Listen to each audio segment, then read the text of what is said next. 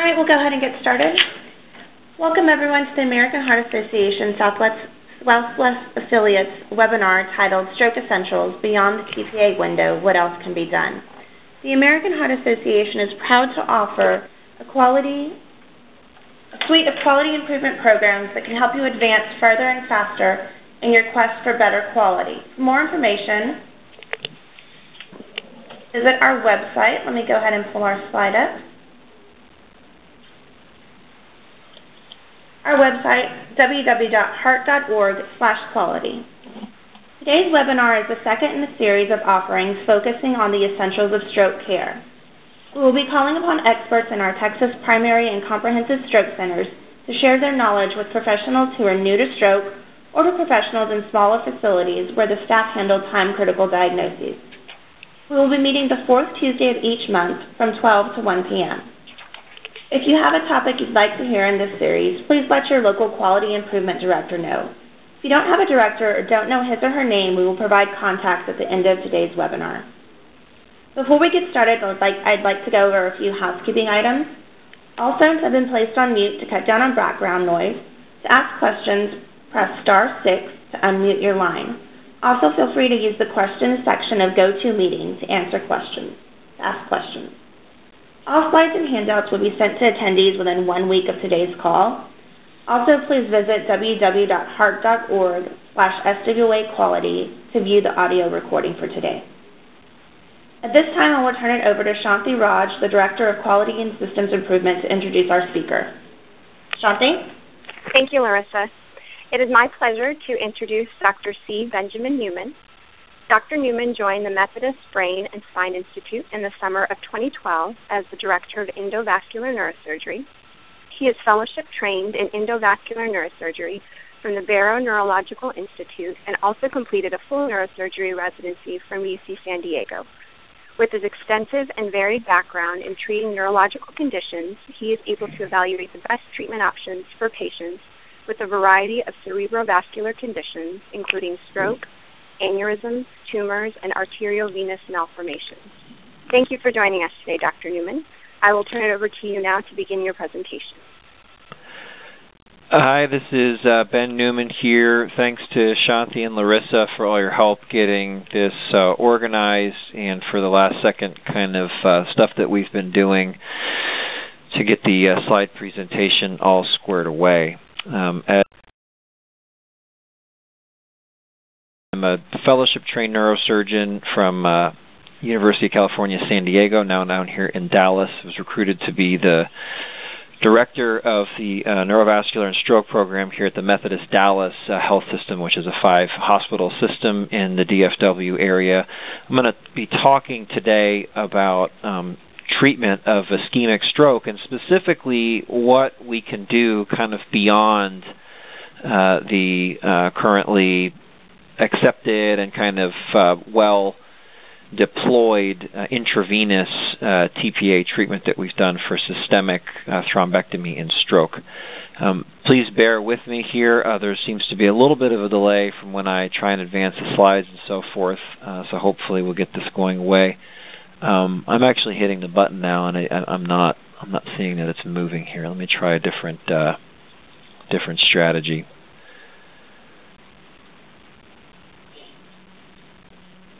Yeah, it doesn't.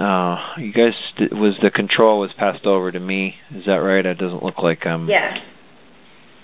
Yeah, I've hit a couple buttons. There we go. That looks like it was a little different. There you go. Okay, wonderful. All right. Hopefully this won't jump forward 3 or 4 slides now. So just to kind of give you guys an overview about what my talk is going to be going over, and sorry, guys, this isn't, there we go. I'm going to be talking about ischemic stroke, a little bit of historical perspective in terms of how we've been treating ischemic stroke over the last 20 to 30 years, talk a little bit briefly about medical therapy, intravenous tPA, systemic thrombolysis, but again, the focus of this talk is really going to be what we can do after the tPA, quote-unquote, window is over and done with, and what sorts of stroke interventions and therapies we have offer us now. And I want to talk a little bit about building a stroke system, because one of the one of the sort of tenets that's becoming deployed in our stroke community is the fact that we really are going to probably eventually not be doing stroke interventions at absolutely every hospital, but trying to cultivate and establish referral patterns and relationships with outlying hospitals in centers like we have here at Methodist Dallas, where we can provide comprehensive stroke center, and when we identify patients that would benefit from a higher level of care, then getting those patients transferred over to a system like ours. And I see it's advanced, but for some reason there's a little bit of lag on my end here. Just a second here. I don't have any disclosures. As one of my mentors likes to say, I have no disclosures, but I have lots of interests. I will be talking about the use of non-FDA approved stroke treatments, and I will try and identify when that happens. Let's just talk briefly. I've got a couple of obligatory slides here.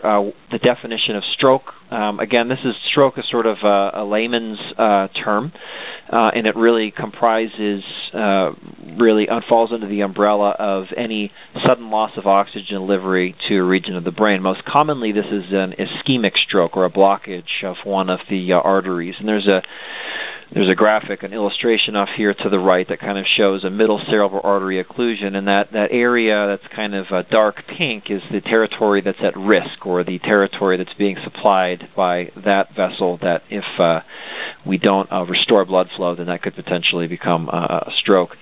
Stroke also refers to aneurysms and AVMs. When you have bleeding inside the brain or an arterial rupture, you can have impaired ability to deliver oxygen to part of the brain served by that blood vessel as well. So that technically is a stroke, although less common. So about 15% of the time we're dealing with aneurysms, AVMs, basoganglia hemorrhages, or so forth. Again, I'm going to primarily be talking about ischemic stroke today.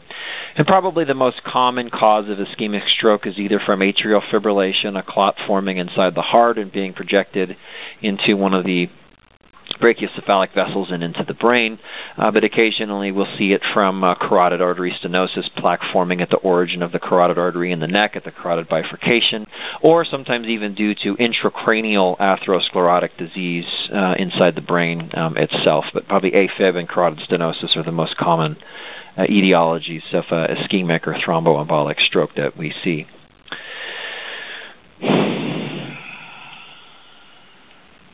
Still waiting for my slide to advance.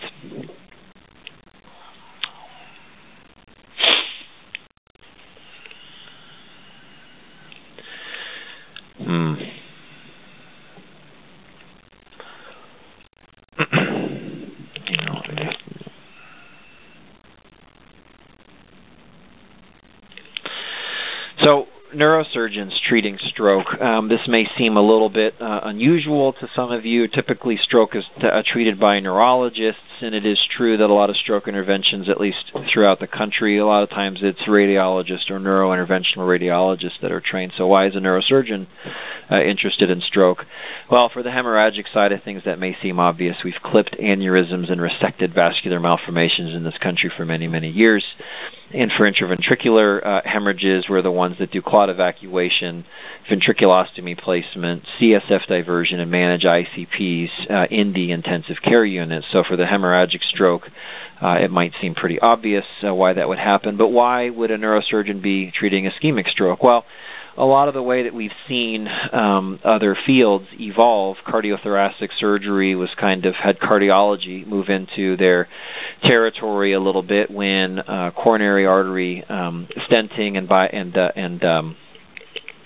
angioplasty came into play. And I'll sort of be drawing a lot of comparisons between neurosurgery, neurology, and cardiovascular and cardiology as it applies to stroke, because as I like to say, neurosurgery and neurointerventional surgery is where cardiology was with regards to heart attacks and STEMIs about 15 years ago. So we're playing catch up.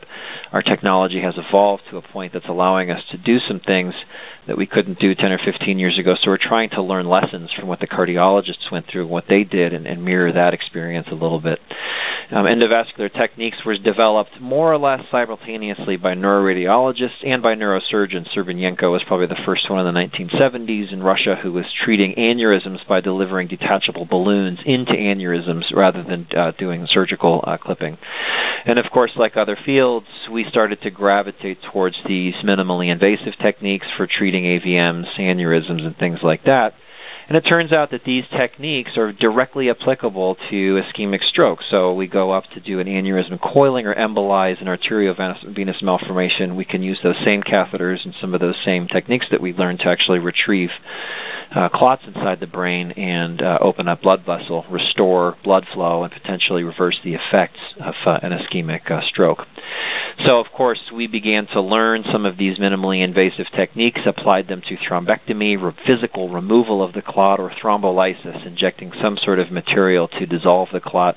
The end result, of course, trying to be to open up the blood vessel, restore blood flow, and preserve function. And, of course, we feel that because of our training in neurocritical care, we're able to take care of the patient throughout their entire hospital stay, from the time that they arrive in the emergency department, in the angio suite to have their thrombectomy, and in the neurointensive care unit while we manage them postoperatively. I don't need to tell the attendees of this webinar why ischemic stroke is so important and why we care about it, but here are some statistics to kind of underscore and emphasize why this is such an important topic. Again, 85% of strokes are ischemic, thromboembolic. Stroke is the leading cause of adult disability in the United States, and there are about 800,000 new strokes per year.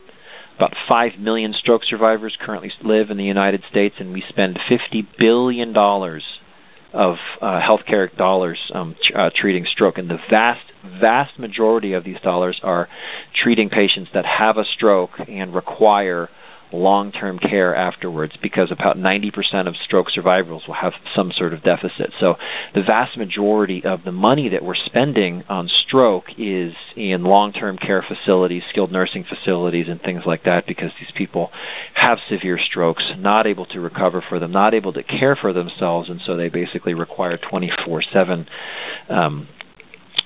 care, and especially as we're seeing stroke incidence increase in young people. If a 40-year-old person has a devastating stroke and they live out the rest of their lives for the next 30 or 40 years in a nursing home, you can imagine that that is a tremendous amount of healthcare expenditure right there. And again, about 1 in 6 stroke survivors will have some sort of go on to live with some sort of a deficit. In 1992, this is a list of all of the FDA-approved treatments or the positive trials that we had for all types of stroke. For ischemic stroke, there were none. Intracranial hemorrhage, none. For subarachnoid hemorrhage, we could give you nimodipine, which is a calcium channel blocker, and it would reduce the effect of delayed vasospasm, or the irritation or clamping down of the blood vessels. And this was shown to have a very slight improvement in outcomes in patients in terms of their morbidity from vasospasm. And for intraventricular hemorrhage, there really wasn't anything that we could do. In 2012, just 20 years later, there's an extensive list of things that now became FDA approved. In addition to giving IV tPA, which I'll talk about in more detail in just a minute, we now have intra-arterial thrombolysis, we have Mercy clot retrieval, and these are all different names of devices that we can use to remove clots. Subarachnoid hemorrhage, we've got improvements in neurocritical care, coil embolization, those sorts of things, and you can see that we've made a tremendous amount of progress. One of the mantras that we use in treating stroke is the golden hour, or as I like to say, time is brain, or time lost is brain lost. The Heart Association and the Stroke Association have done a really good public education campaign to remind people and start having people think about a heart attack, a stroke as a brain attack, much in the way of the heart attack, because for every minute that a section of the brain is deprived of blood flow, you can see the statistics here. You lose 1.9 million neurons, 14 billion synapses, and about 7.5 miles of myelinated white matter. These numbers are totally staggering, and I don't think we can really wrap our mind around it. But the idea here is that we have to restore blood flow as quickly as possible, because the longer that this goes on, the more likely it is that those deficits, those problems we're seeing as the stroke manifests, will become permanent, and we want to try and intervene so that we can get that to happen. We have one of the concepts that we're talking about here is called the ischemic penumbra. So basically when blood flow, when you have a stroke, you have a certain area, a certain section of the brain that is no longer receiving adequate blood flow. Sometimes that brain dies almost immediately, but there's a salvageable area of brain where the blood flow has decreased to a point where those neurons, those brain cells, don't have enough oxygen or energy to function normally, but they're not dead yet. So if we can intervene and we can go from this represents sort of the core area here. This is the stroke where this brain is already dead. No matter what we do, we're not going to be able to open it back up. But this brain here is salvageable. It's not getting enough blood flow right now. And if we can restore blood flow, successfully treat it, we can take it so that the stroke is very, very small here and hopefully won't lead to permanent problems. But if it's untreated, then this ischemic area here eventually, as it's just barely getting enough blood flow, so it's not dead yet, but it can't function normally, over time it will progress to be a completed stroke. And then once that's done, there's really no hope for us to intervene. So we talk about the core infarction, the area of the stroke where the brain is actually dead, but then we've got this penumbra, this area of brain that's salvageable, where the restoration of the blood flow will result in recovery to these cells. In 1996, the FDA approved intravenous tPA, which stands for tissue plasminogen activator. This is an enzyme which takes a patient's plasminogen and converts it into an active form, and this actually starts to break down clot. And we found that if we identified certain subgroups of patients and we gave a large dose of tPA through the veins, that we were actually able to help a significant number of people. So I have a graphic here which I really like. These little silhouettes of people right here represent 100 patients who come into the hospital with ischemic stroke. The original trial looked at stroke patients that were found and identified within 3 hours of symptom onset, and if 100 of those patients got IV tPA, 32 of these patients would do better, and in fact the ones that are dark green here did significantly better. These patients in white had no change, no difference. And like everything we do in medicine, there's risk, and so these 3 patients down here, 3% of the patients would have complications or become worsened as a result of their treatment, and in fact there would be 1 out of every 100 that would be severely disabled or maybe even dead as a result of the treatment. The 3-hour margin and also the dose of tPA that we currently use was titrated very carefully to optimize this risk-benefit ratio. And again, the primary risk that we see is the risk of intracranial hemorrhage or causing that dead stroke brain to convert to a hemorrhage and you get bleeding inside the head. Going back just a little bit, talking about some of the public campaign awareness. This is a slide. This is a poster that we used here at Methodist Hospital to try and educate our providers, our nurses, and even our patients, telling them about the FAST acronym and trying to underscore the signs and symptoms of stroke. Does the one side of the face droop from facial asymmetry? Do you have weakness and numbness in one of the arms, or difficulty, clumsiness on one side of the body? Is the speech slurred or a difficulty producing speech? And of course, time is critical. Time is brain. We need to have people pick up the phone, call 911, and get to the hospital as quickly as we can. I think one of the most unintentionally harmful things that people do is try and drive themselves or a loved one to the hospital, not realizing that stroke patients are very, very sick and their condition can change very, very quickly. Also, since we have some physicians and nurses on the phone here, I kind of want to also talk a little bit about, most of the time when we talk about stroke signs and symptoms, we're thinking about anterior circulation, so middle cerebral artery, internal carotid artery occlusions, which lead to some of those symptoms that I just talked about. But don't forget about the posterior circulation. There's strokes that can affect the brainstem and the cerebellum as well, and these present typically a little bit differently. You can have patients that come in with ataxia, diplopia. Here's a great example here of a cranial nerve palsy, dysconjugate gauge, ophthalmoplegia. This patient here has a hypoglossal nerve injury from a stroke, and she's got a deviation of the tongue. dysarthria, so maybe not aphasia, but slurred speech or kind of a difficulty with producing the sounds of speech. Sometimes you'll have these patients come in that have waxing and waning symptoms. So if you see somebody that has symptoms like this or complaining of things like that, be thinking in the back of your mind that these could be crescendo TIAs. This individual could be having a posterior circulation stroke, which we need to intervene on as well.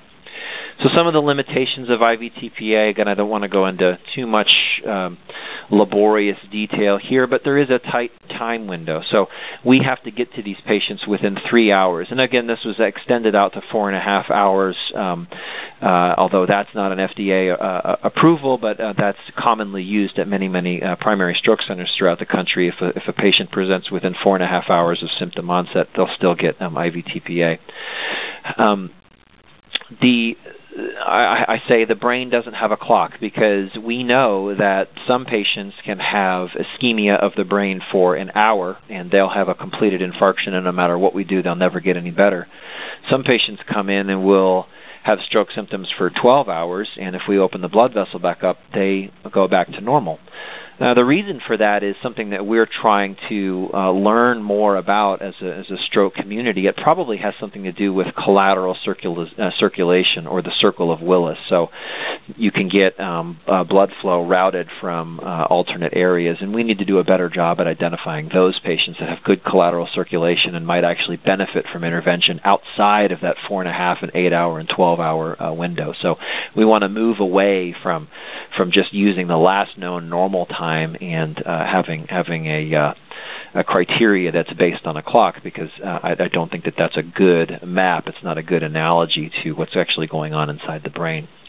IV tPA is also ineffective at recanalizing through large clots. So that's sort of intuitive. If you've got a large amount of clot burden sitting inside of the carotid artery, for example, and you're giving drug through the vein and expecting it to circulate throughout the entire body and have a sort of action at a distance far, far away, it stands to reason that the larger the clot is, you're going to need either a higher dose of tPA to break that up, or maybe some other intervention that's going to sort of address the problem more directly. You have to give IV tPA continuously, so that the drip usually runs in over a course of an hour or so, and this is because this is an enzyme that's cleared very quickly by the liver. There's actually some animal models that have shown that the tPA that we use can actually be neurotoxic, so it might be effective at breaking down a small clot, but if that same drug is also making the potentially vulnerable tissue inside the brain more likely to die or become injured, then this is not a good choice for a drug for us for stroke treatment.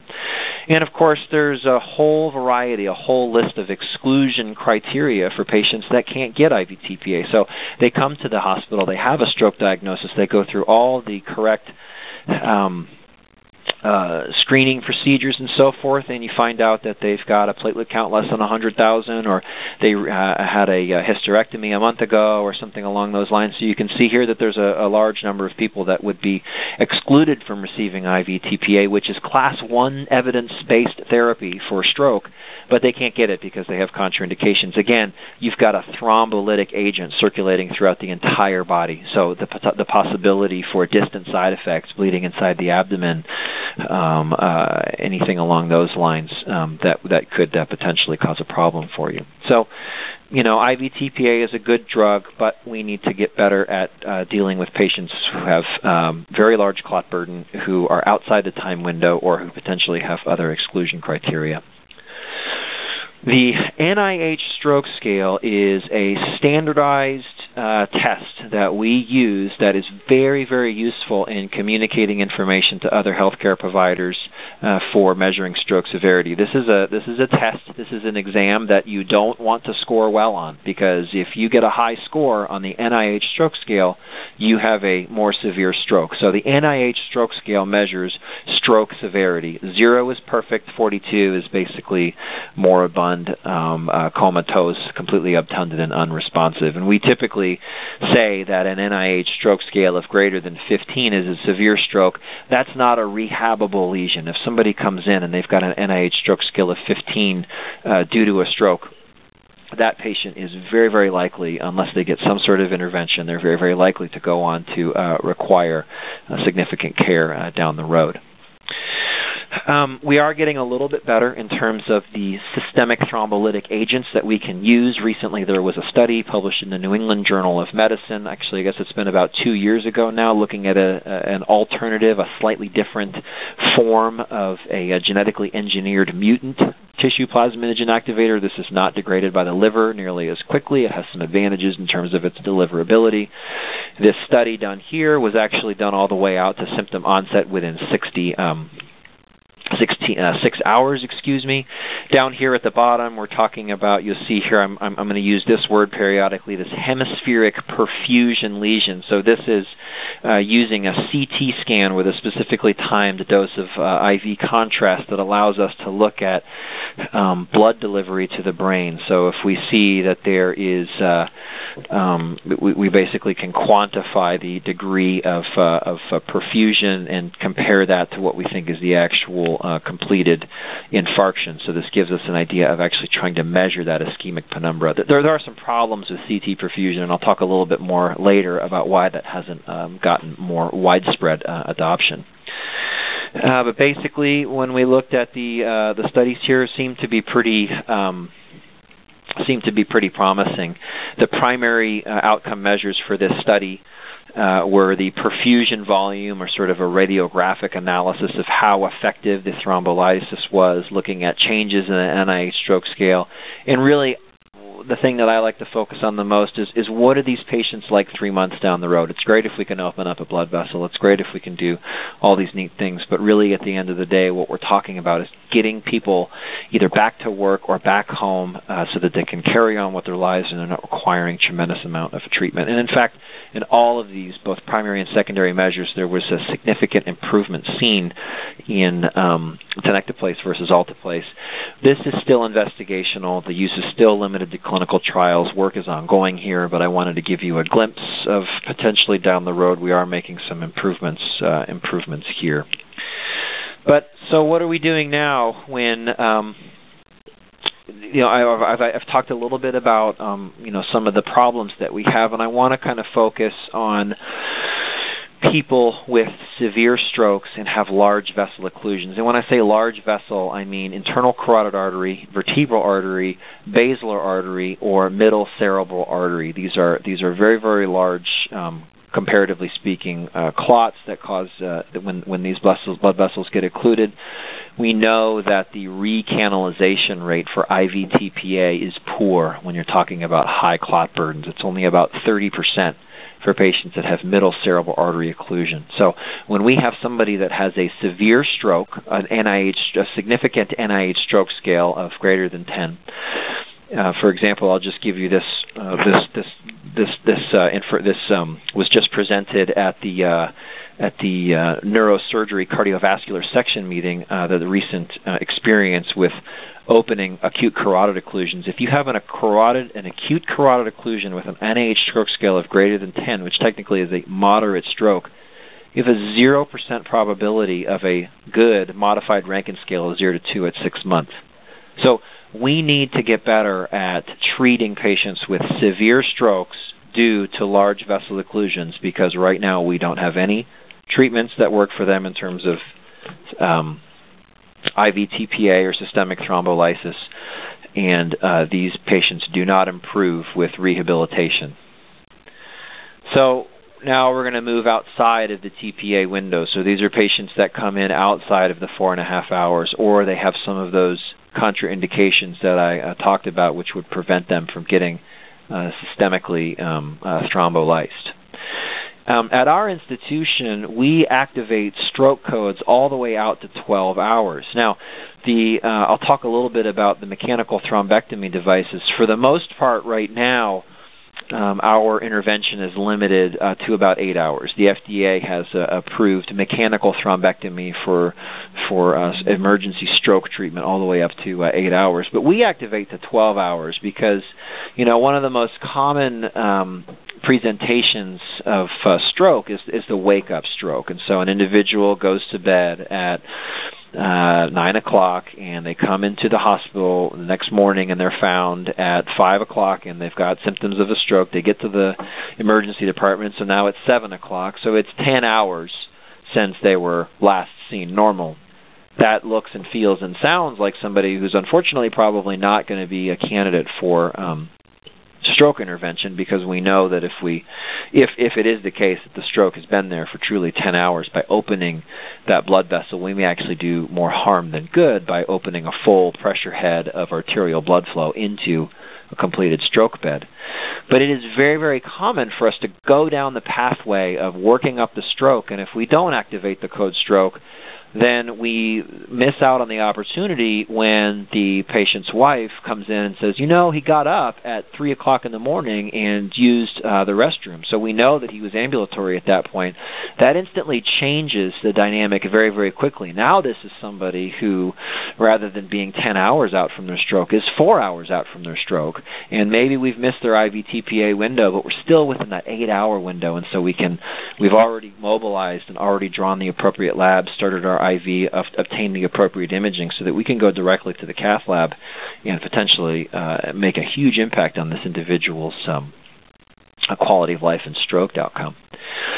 Initially, what we did was we started with intra-arterial thrombolysis. And so, obviously, this is, again, a sort of an intuitive thing. If you're delivering the thrombolytic agent immediately adjacent to wherever this clot is, you can use a lower dose. You get directly delivery to the clot, and in theory, the systemic side effects should be less. In the first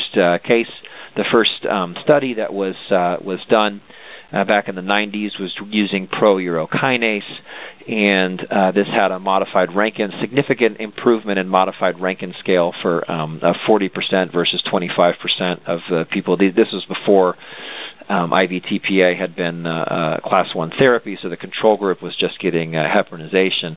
You can see that the recanalization rate was 66%, so even IV tPA is not that good. And there was no difference in mortality. What we did see is that there was a very slight increase in this SIH. This is the symptomatic intracranial hemorrhage. So again, this idea that the brain is dead. We open up the blood flow to try and preserve that ischemic penumbra, but the blood-brain barrier has been disrupted in the area of the brain that was affected by the stroke, and we actually can cause that to convert to hemorrhage. So there was a slight increase in symptomatic intracranial hemorrhage. In other words, the patients who received intra-arterial thrombolysis had a neurological decline that didn't cause them to die, but it caused a worsening of their NIH stroke scale. But even so, these data supported the idea that IA thrombolysis did have fewer side effects and could result in improved patient outcome. In 2004, the FDA approved for the first time the use of a mechanical thrombectomy device, and I've got it over here on the left, and this was called the Mercy device. And the way that this worked, again, the blood is flowing from left to right on your screen, and this is the clot that's sitting here. And so you would advance a microcatheter, and this is almost always done through femoral arterial access. We establish the femoral artery, go all the way up with our guide catheter, obtain ipsilateral control of the internal carotid artery, and then under biplanar fluoroscopic visualization, advance a microcatheter, microwire through the clot. This microcatheter goes through the clot, and then as we unsheath the microcatheter, this wire resumes a sort of its normal corkscrew shape, so it has a lot of memory in it. The idea is we hope that this corkscrew then interdigitates with the clot. You inflate a balloon catheter to arrest flow, and then you pull the clot, hopefully, back into the guide catheter. This device was revolutionary in 2004. It resulted in 70% recanalization rate of the middle cerebral artery and internal carotid artery, which was more than double what we expected to see with intravenous or systemic thrombolysis. 3 years later, competitor Penumbra created a device, and so this is a little bit different. Again, you need a large bore catheter that goes all the way up to the clot face. But this tube here, you actually hook up to a suction device or a vacuum pump. And so this is actually reversing flow, sucking it into the vacuum pump. And hopefully you have this little separator right here, which is kind of like a rotor-rooter device. You pass it in and out. It breaks up the clot, and hopefully you suck out the clot as well. And this was sort of an incremental improvement here. We went from 70% recanalization rate to 80% recanalization rate. So even in 2007, we'd already established significant improvements in our technological ability to open blood vessels. Now, the current generation, we're sort of up to our third generation of mechanical thrombectomy devices, and these are the so-called stent retrievers. And the reason for that is they look and feel a lot like coronary artery stents and some of the stents that we actually put intracranially inside the brain as well. But they don't detach. We don't leave stents inside the brain. Instead, we deploy this stent, which is the first part of the sort of the portmanteau there. The second part of it, the retriever, is that we actually then, once this device is inserted, interdigitated into the clot, we pull it back into the catheter, and this does a really, really nice job of recanalization all the way up to 85, and we're even seeing higher rates than that now.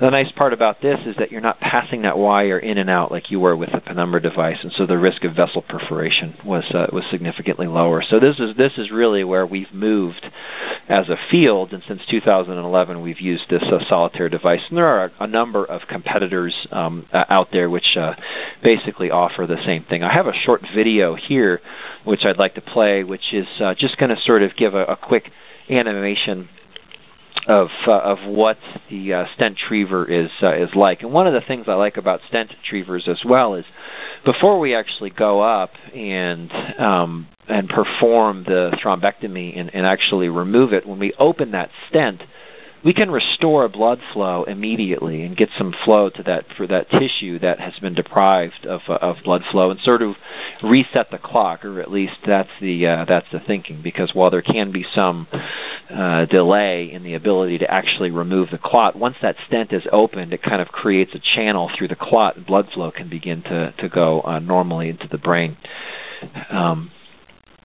So I don't know. It looks like the video is starting to play, although it looks like there's a pretty significant amount of lag on my end, unfortunately. Well, my hope was that I would be able to sort of narrate what was happening with the animation, but I think it's pretty self-explanatory. Again, we go up with the microcatheter, deliver the stent retriever device into the clot itself.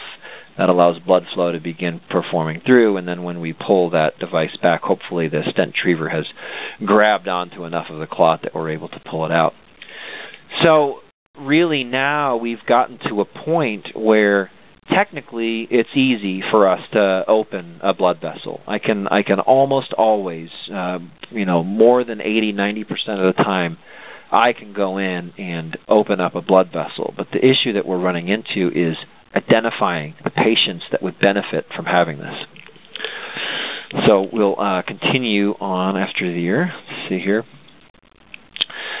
One of the things that we've seen, though, and we know this, is that improving the time to opening the blood vessel or time to recanalization, the faster we can recanalize, the faster that we can open the blood vessel and restore high-quality flow. That tends to be correlated with improved patient outcomes. But I want to talk a little bit about some of the trials that came out last year that actually showed, or at least appeared to show, that this may not be the case. So in 2013, the New England Journal of Medicine published 3 quote-unquote negative trials for thrombectomy. These were presented at the International Stroke Conference, and they received a lot of press because a lot of hospital administrators and even the federal government interpreted these studies to say, well, thrombectomy doesn't work, you shouldn't be doing these procedures because it's not any better than IV tPA. And I want to talk a little bit about some problems that we had with that study and why I think that you need to be a little bit careful about interpreting the results. So IMS-3 was the first study here. Let me just see. I think I might want to make sure that the slides don't seem to be advancing. Can we double check and make sure that control was passed back over to me here? Oh, there we go. Okay, it's coming along. Thanks for your patience. In IMS3 was the first and probably largest study that received a lot of the attention. This was a direct comparison between intravenous tPA versus intravenous tPA plus a thrombectomy, or simply getting intra-arterial tPA. Patients enrolled in this study had to present within 3 hours. They were randomized in a 2-to-1 ratio for intervention. And this was prematurely terminated by the safety board for the reason being that the modified Rankin scale of 2 or less was the same in both groups. So there was no difference in outcome, no difference in bleeding, and no difference in mortality, basically failing to demonstrate superiority of intervention. Well, there were some problems right off the bat with this. First of all, this study was published in 2013. I think it was stopped in 2010 or 2011. It took a very, very long time to enroll enough patients to do this. So the technology that we were using was 2006 era technology, and we've already gone 2 generations beyond that. There also was a significant use of thrombectomy outside the trial, so patients would show up at stroke centers that were supposed to be enrolling patients in IMS3. The interventionalist would say, you could be enrolled in this, but what you really need is a thrombectomy, and I'm going to go ahead and take that out. So they were kind of cherry-picking the cases that were going to go really, really well, which was part of the reason, again, why it took so long to accrue patients. Interestingly, patients did not require a CT angiogram if they had a severe stroke. So if their NIH stroke scale was greater than 10, they could be randomized and entered into the trial, which we would never do that now. We would never take a patient to angiosuite if they didn't have a CT angiogram or some other high index of suspicion that they had a large vessel occlusion. So only 47% of the patients that were enrolled had a CT angiogram, and that led to 20% of the people who were enrolled in the intervention arm had no thrombus or they had a clot that was inaccessible. So you already have a significant amount of people with no large vessel occlusion who were enrolled in the intervention arm. And, of course, they were using outdated technology. So they were using Mercy device, which only 40% of the patients had TICI, which is kind of like the TIMI flow. A TICI flow 3 is normal blood flow following intervention, and TICI B means greater than 50% of the vessels, downstream vessels, are open. So only 40% got good flow, which we routinely see 68% in our stent retrievers, and so these results should be interpreted very cautiously. MR Rescue is another one. Again, they were using Mercy and Penumbra devices. They tried to incorporate some of the non-invasive perfusion imaging, CT perfusion, MRI perfusion, to try and identify patients that had a penumbral pattern. And so, interesting, what they noticed here is that patients that had good flow, either 2B or 3, and so 1 is basically no flow, 2A is less than 50%, 2B is greater than 50%, and 3 is normal flow. If you can restore good flow to patients that have large vessel occlusions, they actually did better. And this came out in some subgroup analysis. But again, only 27% of patients had a good flow. So again, we see 68% with our modern stent retrievers. These patients did not have good recanalization. They didn't have good blood flow. And in fact, the revascularization rates were lower in the interventional arm than they were in the control arm patients like IV tPA. So that, right off the bat, should raise some serious flags that there were some problems with the technique used in this study. And again, favorable penumbra patterns, so they were using MR perfusion, and they thought they'd figured out a way to identify patients that had a salvageable penumbra. These patients did better regardless of whether or not they get intervention. So these are the patients that we actually want to try and identify, the ones with salvageable brain. I'll talk a little bit about that just a little bit. And then finally, Synthesis was the last trial, and this was an Italian study that again looked at intra-arterial therapy versus IV tPA. No difference in modified Rankin Scale outcome at 3 months. Again, no difference in mortality, no difference in bleeding rates, but also no difference in outcome. So really, what can we learn about, and I'm going to kind of skip back, I don't want to belabor this too much, but really what is it that we can learn from these trials then if there's no difference between stroke intervention, IV tPA and intra-arterial thrombolysis? Well, again, we need to interpret these results very carefully because actually there were some encouraging things that were identified. That we confirmed the safety profile of these treatments. Just because they failed to demonstrate superiority, they actually showed us that there were no difference in bleeding and no difference in complication rates from stroke treatments. And subgroup analysis in the IMS-3 showed that patients who had very severe strokes with an NIH stroke scale of greater than 20, they actually do benefit more from intervention. They had modified Rankin Scale of 2 or less in 24% of the time versus 17% with IV tPA. Now, this wasn't statistically significant, but I talked a little bit already about some of the problems in IMS-3 in terms of the randomization. So what we do know is that by subgroup analysis, patients with large vessel occlusion, high NIH stroke scale, do better with a rapid restoration of high-quality flow.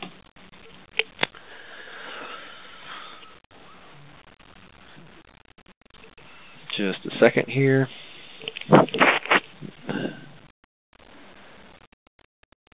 So I want to talk a little bit about what cardiology has been able to do. It's very common. Cardiology, again, has had a 15 to 20 year head start on us in stroke treatments in terms of refining their workflows and patient identification and things like that. The typical workflow for a suspected MI looks something like, hang on, I'm really behind on my slide. I have no idea what you guys are seeing right now. Just give me a second here to kind of make sure that we're all caught up. On the understanding the negative stroke trials was the slide that we're. Yeah, and I've hit the button a few times to try and go. I need to go to slide number 40, which starts where we need to go.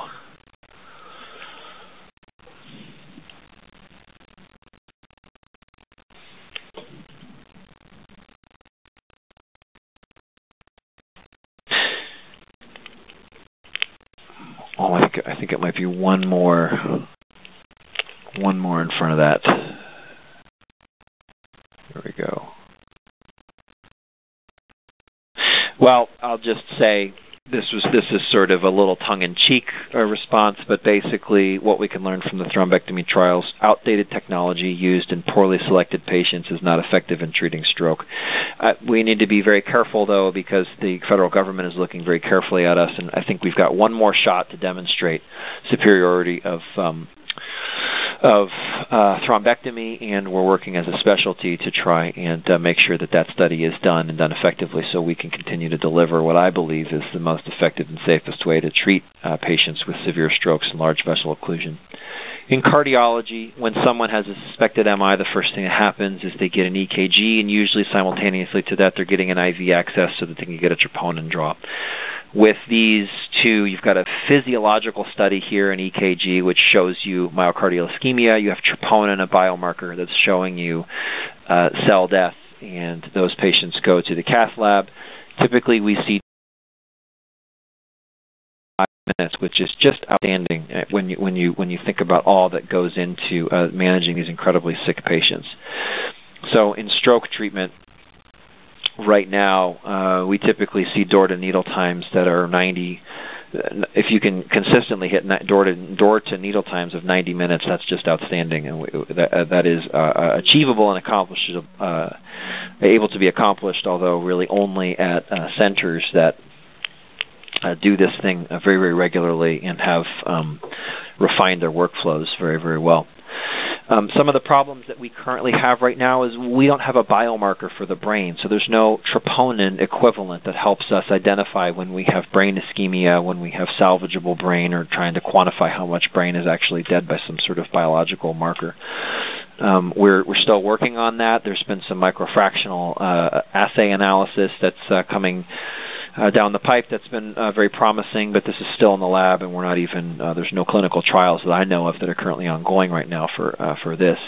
And we don't have a reliable physiological study to help us stratify these patients. So we're looking at CT and MRI perfusion. Again, as I alluded to, this is basically either a CT or an MRI scan with a specifically timed bolus of contrast that radiologists can then interpret with some software that helps us identify brain that's already dead versus brain that's still receiving blood flow, although maybe at a rate that won't prevent it from functioning, but maybe is not dead yet.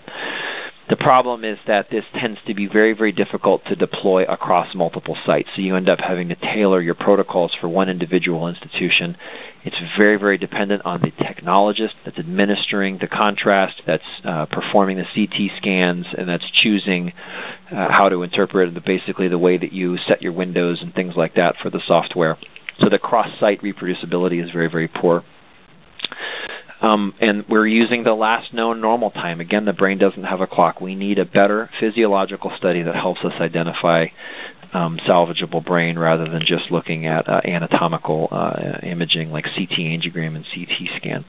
One of the things we do know from the New England Journal negative trials is that imaging of the arterial tree via a CT angiogram is critical in identifying patients that could benefit from stroke intervention. So at our hospital, we do a CT scan of the head, which is part of the protocol for working up ischemic stroke patients to receive IV tPA, but they also get a CT angiogram of the head of the neck, because if we see a large vessel occlusion, carotid artery occlusion on the CT angiogram, those patients will get IV tPA, but we're going to go ahead and call the interventionalist at the same time and say, hey, this patient has a large vessel occlusion and a very low likelihood of improving. You might want to start evaluating them and mobilizing your team. Of course, if they clinically improve, then we usually don't do the intervention, but it's better to have initiated that process than rather waste another hour during the golden hour trying to mobilize our team. We need to get better at refining our protocols, identifying stroke patients, getting them to the cath lab more quickly. Door to needle times right now are hovering in the 120-minute range on average throughout the country. Our next goal is going to be to get that down to 90 minutes, and I would like to see it at 45 minutes eventually, and that might require working with our partners and paramedics and EMTs to do field activations for stroke codes, and maybe we'll get to a place down the road where we can actually initiate some stroke treatment in the ambulance, but again, we're still far away from that. And we need faster, better recanalization. We're going to continue to improve our stroke treatment devices. So whatever the next generation from stent retrievers is going to be, that's going to improve our recanalization rate while keeping our complication rate of bleeding inside the head as low as we possibly can. I want to talk a little bit before I see I've got about 6 or 7 minutes left in the talk. I want to talk about building stroke systems, because really treating stroke is a team effort. And the fact of the matter is that an interventionalist, a neurosurgeon like me, only a small minority of strokes that we see are going to be candidates, no matter what, for any sort of an intervention. I rely to do my job on a huge number of people. We have an excellent stroke coordinator here at a Methodist hospital. Crystal Ramirez has done a great job in making sure that our nurses and our respiratory technologists and our interventional radiology technologists and our emergency room doctors, neurologists, critical care doctors, pharmacy, all these people need to come together to deliver really excellent care in these incredibly sick patients. But also we have to cultivate referral patterns. We have to cultivate relationships with outlying hospitals, because the fact of the matter is it's expensive to run a stroke program, and it's not realistic. It's not feasible for most rural hospitals to be able to build a stroke program, to have an interventional team that's on call 24/7 with a 30-minute response time, and to have and recruit neuroradiologists and those sorts of things. And most strokes don't require emergency intervention. So what we need to do is figure out how do we have these relationships where a potential stroke patient shows up at a rural hospital, they're evaluated and screened, and they get their IV tPA, but then what if they need more? What's the best way to facilitate that?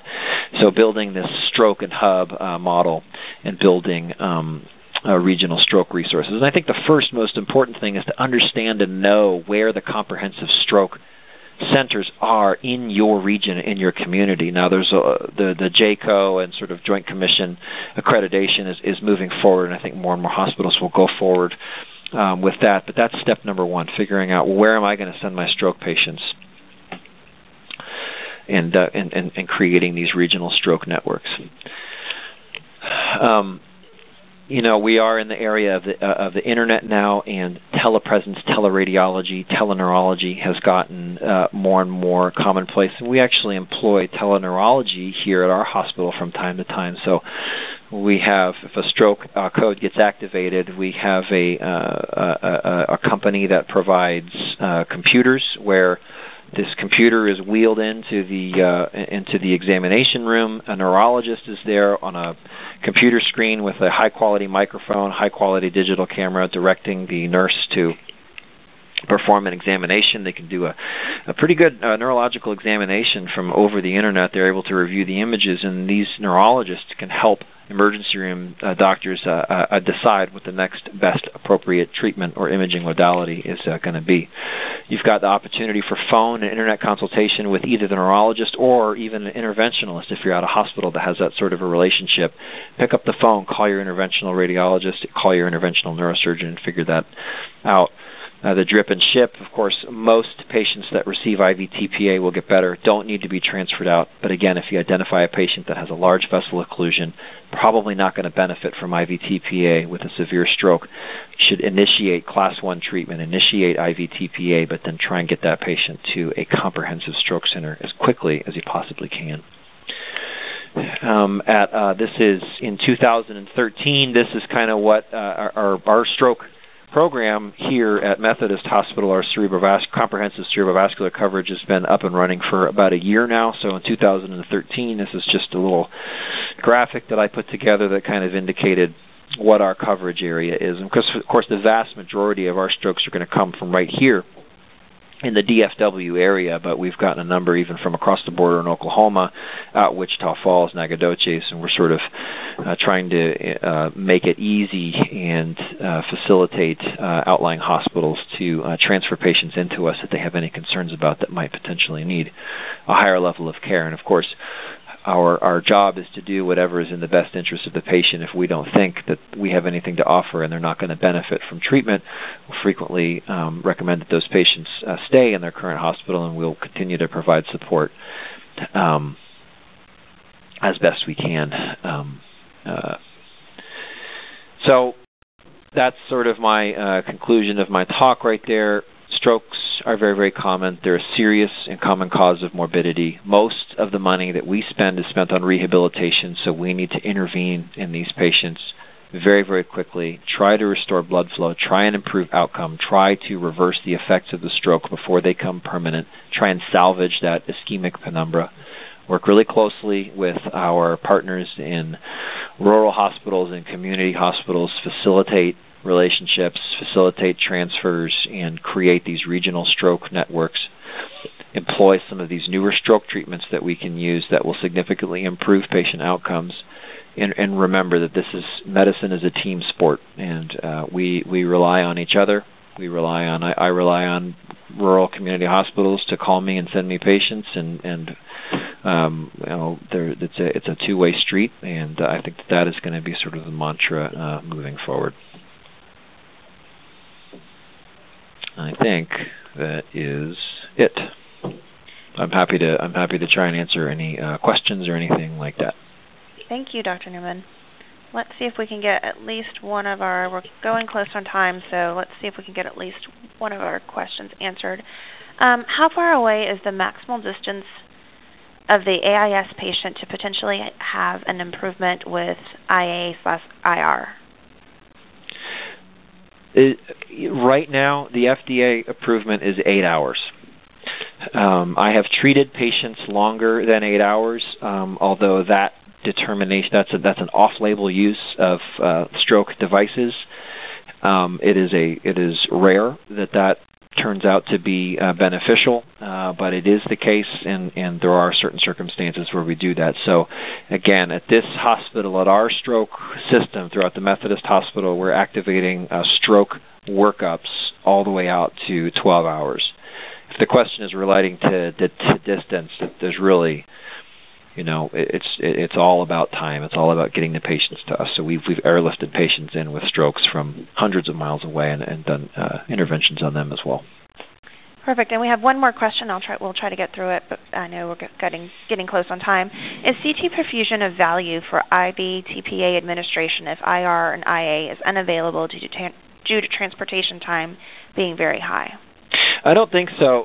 Again, we're working as a specialty to try and understand what the best way to use CT perfusion is. So right now, I would still have to consider that to be investigational, although it does seem to be adopting more and more use throughout the country.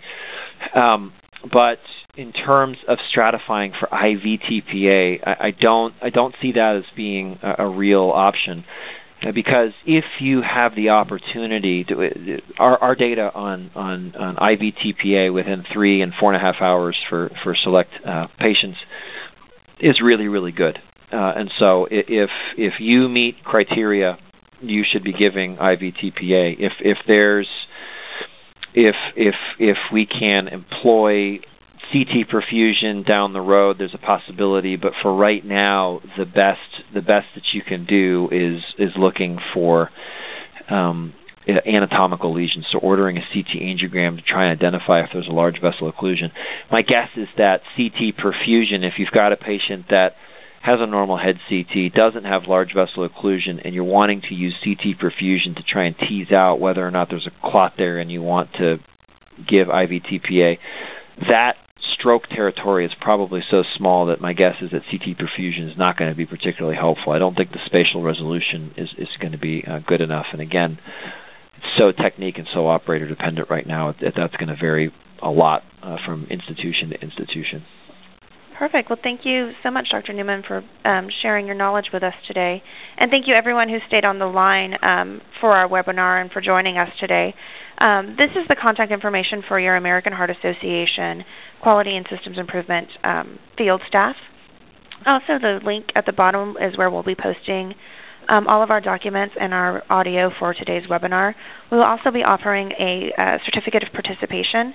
The certificate of participation will actually be password coded, so you will have to watch the webinar and get to this slide in order to get the password. And the password is listed on here for you, so that will be uploaded to our website within 1 week.